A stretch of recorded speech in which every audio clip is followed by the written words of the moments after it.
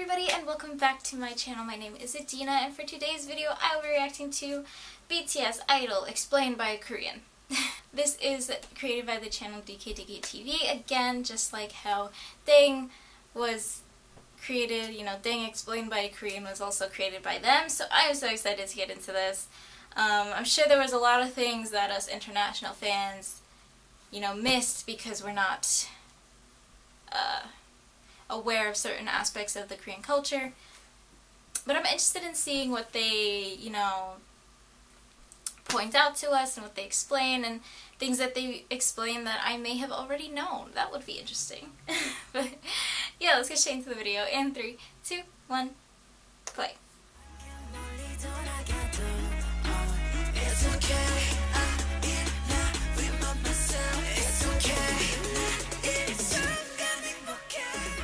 BTS's new MV Idol is making everybody go nuts. So much things are going around, and of course there are already a lot of attempts to decipher it or link it to previous theories. But rather than going into theories and unverified speculations, in today's video I will try to stay even more true to the MV and the lyrics itself.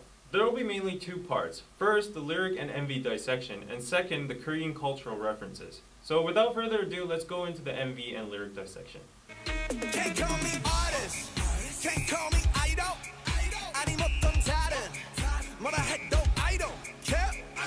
Artist, idol, I don't care. RM is saying that he doesn't give a shit about what people call him by anymore. But one thing to notice is, when he's saying 아니면 또 다른 뭐라 해도, he comically dances to Psy's new face choreography. So apparently he doesn't care how many new faces he has. In the latter part of the MV, look at what the choreography looks like. You saw it, right? But let's try to chop this lyric into a different way again. Let's stop the lyrics at I don't, without the care. Not only does it sound exactly like idol, connecting it with the second line that comes before it, it becomes like this. So if you try to chop the lyrics in that way, it would have the meaning of, whatever you choose to call me, aren't you going to call me an idol again? This is called a 답정너 situation in Korean, which means you've already set your own answer inside your head. So anyways. Rhetorical question? So as you might know, in Korea, hip-hop artists or singers that are in idol groups are not taken seriously, and they're actually looked down upon. While RM said that he doesn't care about what other people call him anymore, at the same time he's trying to criticize these people that call them this and that, or maybe labeling them as idols.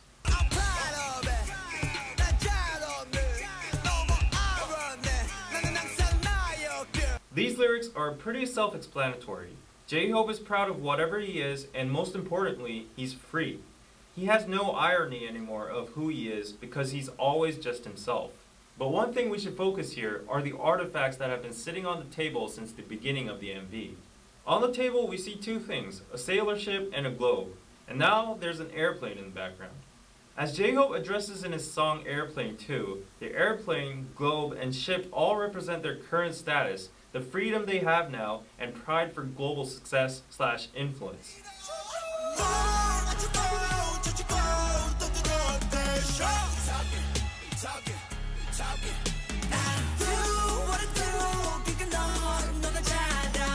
In this part of the MV, it's natural to have questions about what the drawings in the background actually mean. The drawings seem to be watched by many people and surveillance cameras, and the lyrics are talking about how haters are talking about BTS. Nobody but the members that drew the drawings themselves would actually know the true meaning behind the pictures, but relating to the lyrics, we can guess that it's something like a message towards haters. Maybe it's what BTS members think haters are like, or what they think haters might think of BTS themselves. Suga's drawing is pretty clear. A huge BT21 Shuki is crushing haters with his hands. It also has Ilsam, Ilpar, which are references from Dang. Being the ultimate car pairs in the game's Hotta. The numbers could also mean their debut year, 2013, when they started from the ground, but and now in 2018 they are this big. But Jin's picture is kind of hard to understand. He's drawn a kore, which means whale in Korean. Yeah. Nobody but Jin will know the actual meaning of this, but to just speculate, kore is a slang for two meanings in Korean. First, a very powerful/rich person or group. It's a word used especially a lot in stock market terms. The second slang meaning of kore is actually a dick. Who knows, he might have been responding to the people chattering about this incident.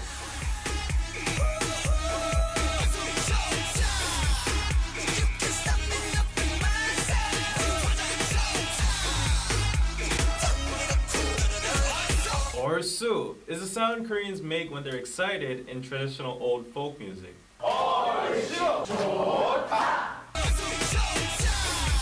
지화자 technically means a song that people sing when the nation is thriving or peaceful, but in short it's just another sound Koreans make when they're excited and to boost up the rhythm and good feeling of the song. 지화자 덩기덕 쿵더러러러 is basically a beat used in a specific Korean rhythm called 굿거리 장단.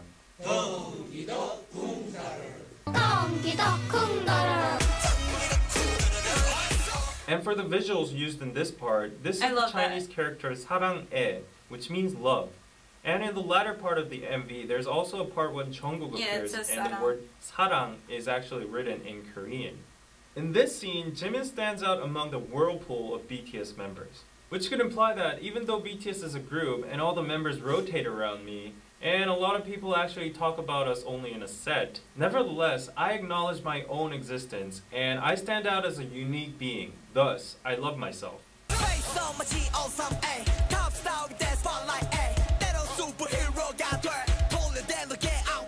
Face Off is a famous movie directed by famous movie director Oh Sam. In the movie, the main characters who are an FBI agent and a terrorist get to change their faces. As RM mentioned earlier about new faces, J-Hope is also referencing the movie to show that they can be called or changed into a totally different person. Like his next lyrics state, he can be sometimes a superstar or a superhero.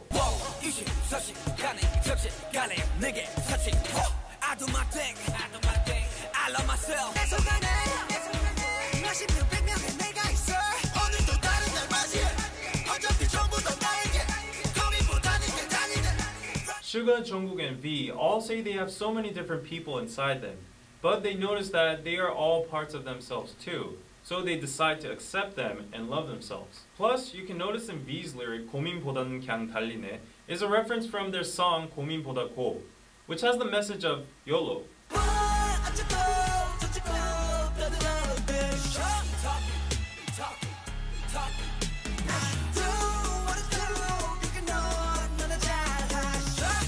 어쩌고 저쩌고 basically means haters or people are talking shit about them, like blah blah blah blah, this and that. 떠들어대셔, 너나 잘하셔. These two lines are a form of sarcasm that only Koreans will understand.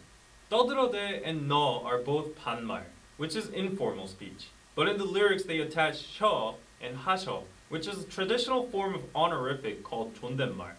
So the sentence here is a mix of informal and honorific speech. Thus, sentences like 너나 kind of 잘하셔, insult 너나 them 잘하세요 and then add would be criticizing on, or like, being politeness sarcastic at the toward end. people who think highly of themselves. But one more thing to notice in the MV again is the bunny in the moon. This comes from a Korean mythology that a rabbit on the moon is making the medicine for immortality. Thus, the rabbit on the moon stands for prosperity and immortality in the Korean or East Asian culture. But why suddenly immortality? Because there's a saying in Korean, 욕을 많이 먹으면 오래 산다. It means if you get cursed a lot, you live long. The lyrics of this part says people are saying all kinds of shit to BTS. So in conclusion, regarding the amount of shit BTS received, they will have immortality and prosperity. Just another fun thing. Rabbit in Korean is called tokki. And in this part, you can hear BTS singing in the background. Everything was just very cleverly done. A giant shark tries to attack BTS, but they are unaffected, and they keep on singing "You Can't Stop Me Loving Myself." They don't care about the fact that a big shark in the back is trying to eat them up, but rather they enjoy the situation by saying. Now on to the second part. There are so many Korean traditional references in this MV. The traditional clothing hanbok, the Korean house kiwatjip, the tiger which stands for Korea, the moon rabbit, the Korean fan dance, the word love, and the traditional lion dance called 북청사자노름. Actually, this dance was done during the full moon, which has the meaning of warding off all bad luck or ghosts, and celebrating to bring prosperity and unity to the village. Furthermore, you can see that the choreographies were also affected by the traditional Korean dance moves like the head spinning dance, 상모 돌리기.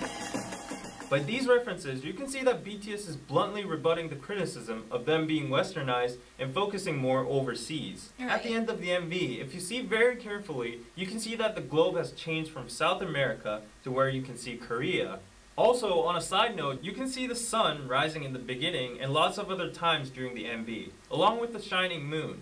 And the sun also goes down at the end. The sun, paired up with the artifacts, the globe, and the sailboat, kind of remind you of the 해가 지지 않는 나라, the empire on which the sun never sets, which was a term to describe the Spanish or British Empire in the past when they had so many colonies all over the world.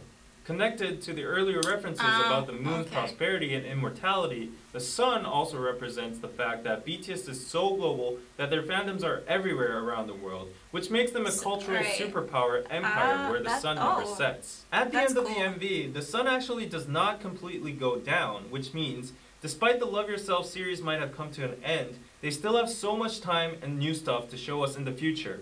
Lastly, as the director's comment, I think that the colorful, crazy, distracting style of the MV and the clothes they wore all stand for accepting every single side of you, promoting diversity, accepting differences throughout the world, ultimately by loving yourself.